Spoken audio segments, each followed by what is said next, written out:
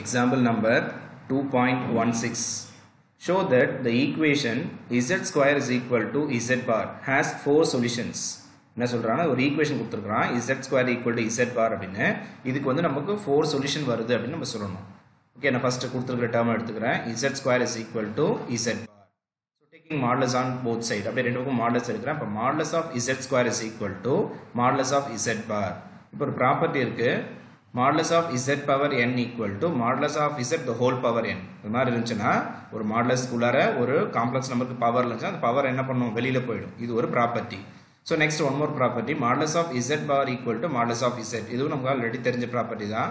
அதாவது ஒரு காம்ப்ளெக்ஸ் நம்பருக்கு கான்ஜுகேட் எடுத்து மாடுலஸ் எடுத்தாலும் சரி அல்லது அந்த நம்பருக்கு அப்படியே டைரக்டா மாடுலஸ் எடுத்தாலும் சரி ரெண்டு ஈக்குவலா தான் இருக்கும் அப்படி சொல்லி. சோ நான் அந்த ரெண்டு ப்ராப்பர்ட்டி நான் யூஸ் பண்ண போறேன். அப்ப அந்த ஃபர்ஸ்ட் ப்ராப்பர்ட்டி படி என்ன ஆகும்னா அந்த 2 வெளியில போய்டும். 2 வெளியில போச்சுனா modulus of z the whole square equal to the second property படி modulus of z bar வந்து modulus of z அப்படினு ஆயிடும்.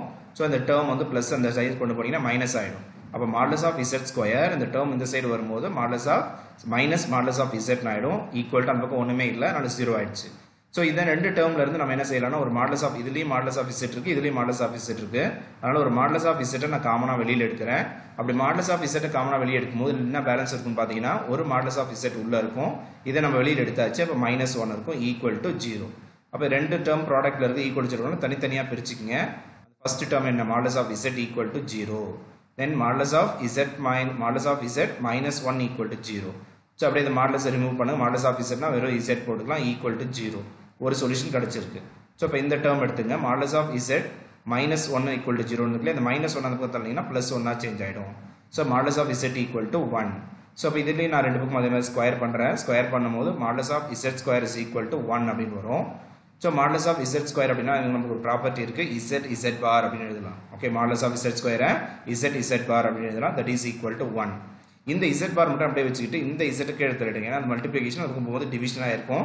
சோ அப்ப z bar equal to 1 by z அப்படினு வந்திருக்கு. This implies இந்த z bar க்கு பதிலா क्वेश्चन இருக்கு பாருங்க. இந்த z bar equal to z square இருக்குல அப்ப இது ரெண்டு ஈக்குவல் தானே. அப்ப z bar க்கு பதிலா நான் z square அப்படினு போட்டுக்கறேன். z square is equal to 1 by z அப்படினு வந்துச்சு.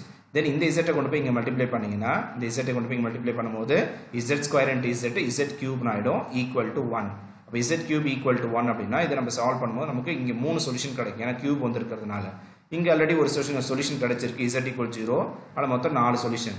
It has 3 non-zero solution. ஏனா z cube equal to 1 னா அப்ப இதுக்கு வந்து நமக்கு மூணு சொல்யூஷன் கிடைக்கும் non-zero solution.